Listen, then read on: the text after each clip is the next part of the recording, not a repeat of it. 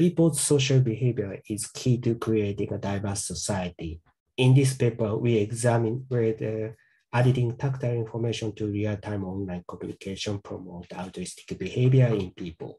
We adapted the sequential public goods game where several participants in group must exchange money.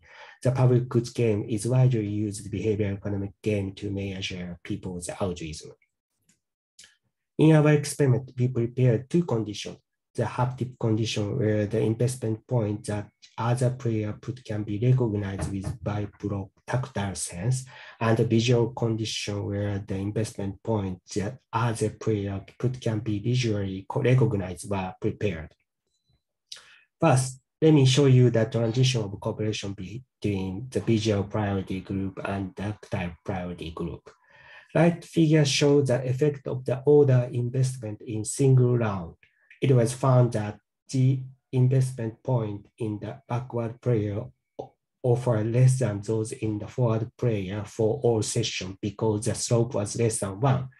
First, in the second session of the haptic-first group, the decreasing of the investment point of the backward player was weaker. The average number of investment points for the visual first and haptic first group is shown in the left figure. In visual first group, first session was significantly higher than the second session. However, the haptic first group, there was no significant difference between the first and second session. Next, we examine the relationship between people's emotion and cooperative behavior. Of the 8 emotional ratings given by the participant after each round, there was significant difference between the haptic and visual condition in terms of guilt. The figure shows that guilt for the difference of the investment between one participant and average other for each condition and each session.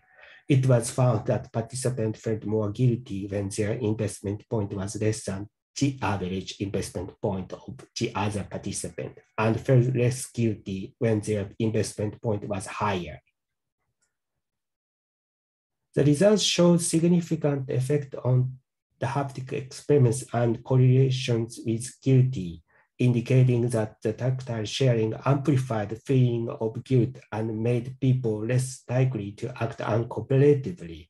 This study suggests that sharing tactile sensation maintains a certain level of altruistic behavior, but the psychological process is still unexplored and needed to be examined in future studies. Thank you very much.